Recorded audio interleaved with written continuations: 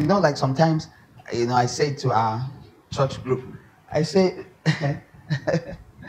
oh God, the older you grow, the harder it is to serve in certain ways in a body of believers. What you can do, come and lie down, plop down on this carpet and serve this assembly by putting together an audio message, packaging it, editing it, doing something.